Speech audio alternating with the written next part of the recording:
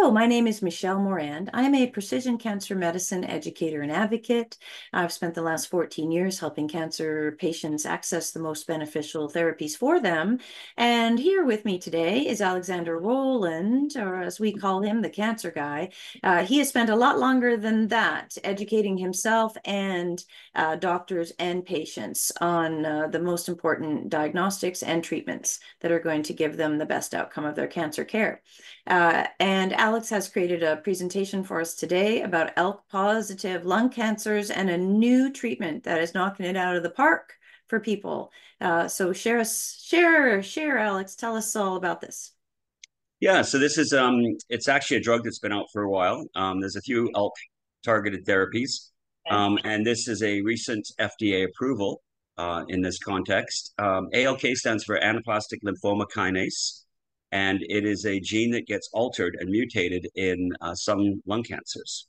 So crizotinib is an ALK inhibitor that's been used as standard of care for ALK mutated lung cancers for some time. It's what we call the first generation ALK inhibitor. Side note on crizotinib, it's been actually around for quite some time, approved by FDA in 2011, Europe 2012, but did not appear in Canada till about 2015, which is about 4 years after the FDA approval, and they began their review in 2013. So a slow process in Canada.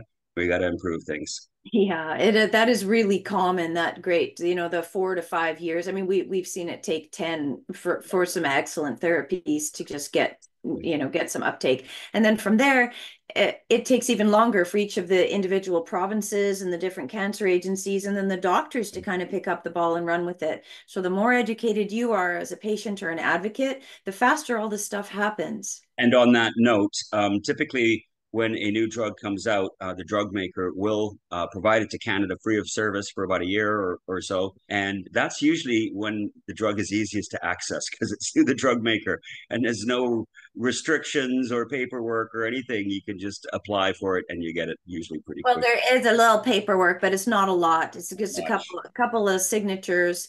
Yeah. Yeah, so those compassionate access programs, or when the pharmaceutical companies are seeking to get approval in that particular area, are a really excellent way for you to get access to these new therapies. We digress, but with intent, because that's an important little piece of information for you. So while this drug, crizotinib, does provide benefits, patients become resistant to it. Now, there's a bunch of different mechanisms that cause resistance to crizotinib. They're called emerging resistance mutations, but they may also be pre-existing mutations. But typically, the key molecular features are what we call the EML4 ALK fusion, variant 3, and P53 mutations. And these sort of mutations, or desensitizing mutations, as I like to call them, can actually result or influence the whole process of mutational development and result in a specific ALK secondary resistance mutations. So mutations in ALK that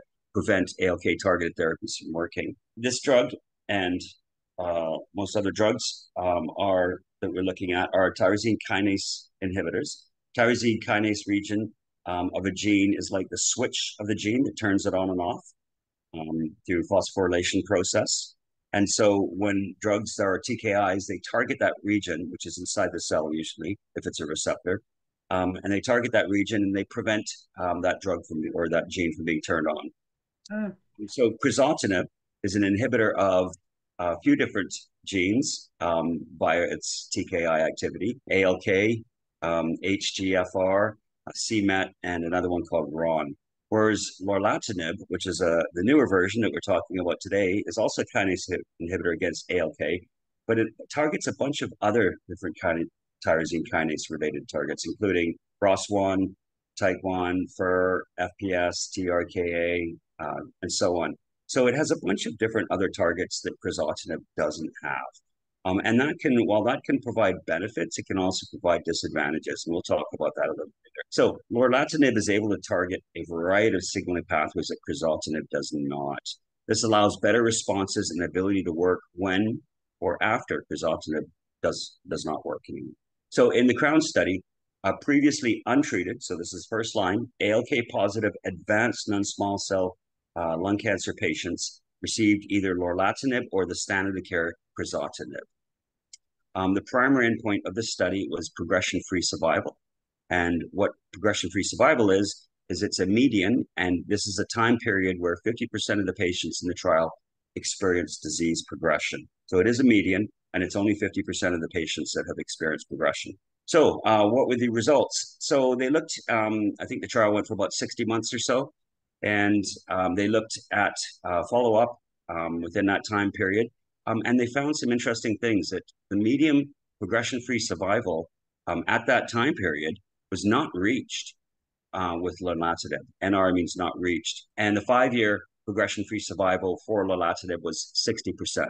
So that's pretty good. Whereas for crizotinib, the progression-free survival was only 9.1 months. And more importantly, the 5-year progression-free survival for crizotinib was only 8%. So this drug has a staggering difference in efficacy. I'm Wow. going to give you a visual of this. So this is all of the patients in the trial. And as you can see, the red line here at the bottom is crizotinib, and the blue line is lorlatinib. And on the right or the left here, you can see the progression-free survival percent, and then the time in months. So you know the progression-free survival is typically the 50% mark, so that would be right there. And as you can see, if you go 50% right across, it's still not reached at 76 months. Each one of these lines is a patient.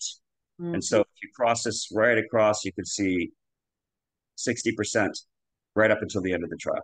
Yeah, wow. Massive, massive difference. I mean, if you look at this, this is 10%, 8% at 32 months. So huge difference. I definitely know which drug I would prefer to be on. Mm-hmm.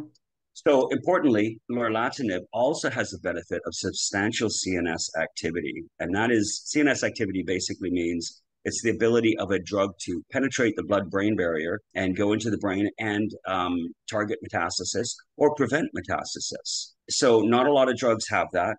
If you are choosing a drug, always choose one that has CNS activity if you can. In ALK positive non-small cell lung cancers, brain metastasis is a significant consideration. And so what they found was that the time to intracranial progression, which basically means when someone develops a brain metastasis, was not reached in the lorlatinib trial, or lorlatinib arm, and it was 16.4 months with the crizotinib arm. Basically, this is a slide of all of the figures of the different subgroups. So this was all patients. Yeah. And you can see blue and red for crizotinib and blue for lorlatinib. And then B was patients that had metastasis prior to starting. Okay. And so you can see if you have a metastasis before, at diagnosis, if you have a CNS metastasis at diagnosis, crizotinib really does not work that well. Right. Wow. What a difference. Wow. So if upon diagnosis you already have tumors in your brain, yeah, then you're going to want to go straight on lorlatinib. Yeah, look at that. And you're going to want to bypass crizotinib. No doubt. Yeah. Now, this is patients without CNS metastasis, and obviously they're going to do a little better than the overall group. You can see here the number, even for crizotinib is higher, but 96% for lorlatinib had 60 months versus 92% for the overall group. Now, the overall group included both these, but this is patients without CNS metastasis. So if you do have CNS metastasis, you're going to have a great response typically on lorlatinib and a not so good response on crizotinib. So CROWN study. Of note, the progression-free survival benefit with lorlatinib, which exceeds 5 years, obviously, corresponds to the longest progression-free survival ever reported with any single agent-targeted treatment, not only in advanced non-small cell lung cancers, but across all metastatic tumors. Now, that's not just the drug. That is the trajectory of ALK positive lung cancers. They do tend to have fairly good response to treatments, in general.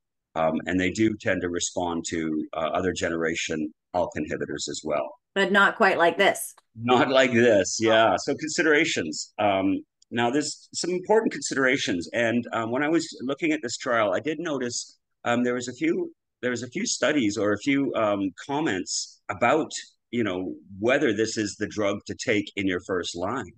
And there were some interesting arguments. So first off, the most important thing, and I'm going to just cover two considerations here, is that ALK inhibitors, there are other ALK inhibitors with their own unique molecular targets. There's a few different ALK inhibitors now. I'm not going to go into the names, but they're approved and so on. It's really important when you get progression to find out what is causing the progression. And it may be MET, it may be a host of different altered genes. And you want to pick the ALK inhibitor that actually targets the molecular features that are causing the progression in each case. So just because somebody is progressing on crizotinib does not mean that lorlatinib is going to be the perfect drug for them, although the data does look that way. There may be a better ALK inhibitor for a very specific person. The point I'm trying to make is you need to look at your tumor DNA and RNA if you have a progression. And you can do that through liquid biopsies. You could do that through tissue biopsy of a new sample. But you've got to look at the DNA and the RNA to find out what is actually causing the resistance to crizotinib before jumping in and just taking lorlatinib. Okay? The second one, when a targeted drug has many targets above and beyond the intended target, so this drug is designed as an ALK inhibitor, but it also targets many other genes. And this is what we call a dirty kinase inhibitor. The classic dirty kinase inhibitor was a drug called regorafenib that we saw. And the problem with that drug is at its actual beneficial dosage, it has a lot of side effects. So there are more side effects with lorlatinib as it is a dirty tyrosine kinase inhibitor. It may be prudent to use other ALK inhibitors or to use lorlatinib after other ALK inhibitors fail rather than using it in the first line. And so that's the big argument is like, should we just jump right into lorlatinib? And I would say that if you have a earlier stage or, an early diagnosis, a small tumor, no brain metastasis, and, maybe going on crizotinib for a little while and then switching to lorlatinib might be more prudent. But if you have an advanced cancer, and this study was on advanced cancers, and if you have brain metastasis, then lorlatinib is definitely the best first-line drug. And so this is an argument that is going to be going on for a long time. Some doctors will say, well, let's save our best for last. And other doctors are going to say, no, we want to have the biggest impact on cancer early up front. Yeah, I kind of subscribe to the latter group where like, why would I wait for progression before I do everything I can? But the other thing really, I think the key point that you made in the prior slide is you got to get your tumor tested. You cannot rely on the standard of care that just looks to see if you have an ALK mutation or a ROS1, like just the smallest subset of targets are looked at, because as you say, there are a number of these types of drugs, and why not get started on the best thing right away here? Exactly. So, I understand what you're saying. And I appreciate that you're trying to caution people against just kind of looking at that long, excellent statistic and kind of overlooking the potential side effects. But again, this might not even be the right drug for people. They'd have to have their tumor tested to make sure, or this might not be the right one for to start with, but neither might the crizotinib, depending on what the extra details of your tumor. Exactly. Yeah, that's a great point. And I think the argument of, saving the best for last is really based on a lack of precision oncology and a lack of molecular analysis. It's kind of old school medicine. Well, it's actually, I've spoken to the folks in the higher up folks in the government about how they decide what to fund when and where, and the mentality, which I empathize with, is they have to stretch the resources across the entire population. And that's the issue. Yeah. So they start with, quite frankly, the cheapest option that will help the most people likely. So chemotherapy, for example, we know it's going to benefit about 25% of the population quite a lot, and the rest not so much. So they put everybody on it to start with, and then 25% have a great response, and then as the others advance, they put them on something more targeted or something a little newer perhaps. So we understand the necessity of doing the minimum we can to start with. But we're talking about you, the individual patient, not the big healthcare system. And it's really important that you understand what's going to be best for you personally, and that you know how to advocate for Mm-hmm. that drug rather than going through all the first, second, and third standard of care lines before you get to the thing that's really going to be best for you. That's my 2 cents. That's my little. Yeah, yeah, yeah, great points. So in general, by targeting more cancer-associated signaling pathways, you get better efficacy, but you also have more side effects. Mhm. And so the side effects of lorlatinib are kind of unique. Grade 3 and 4, which are more serious side effects, compared to crizotinib, was largely due to higher triglycerides, higher cholesterol, weight gain, and hypertension. So those are all serious considerations. Yeah. Mhm. Yeah. So what is important to keep in mind, though, Mhm. is that when they did dose reductions on on this trial, they found that it did not affect the efficacy. So in other words, yeah, so they could actually use a reduced dose, and they were able to get the same benefits with a reduced dose. Maybe this So is. yeah, so dosing is a big issue, and it's really hard to nail it. Okay, So but this is the good news to what we were saying earlier about those considerations with because it's a dirty kinase inhibitor and it has these higher side effects, we can reduce those side effects by reducing the dose without affecting the benefit of the drug. And in previous dirty kinase inhibitors, such as regorafenib, we found that while they don't have the best single agent activity, because getting that single agent activity means that you have to have a toxic level dose, they're really good at synergistic interactions with other drugs. So, Hmm. in other words, you can use a really low dose regorafenib and combine that with other drugs to get a much better benefit. And I suspect with lorlatinib that's going to be the same thing. Is we're Hmm. going to start seeing some combinations of lorlatinib with other drugs that are going to really be beneficial. Hmm. Yeah. So I put the link there. The study, Solomon et al., 2024.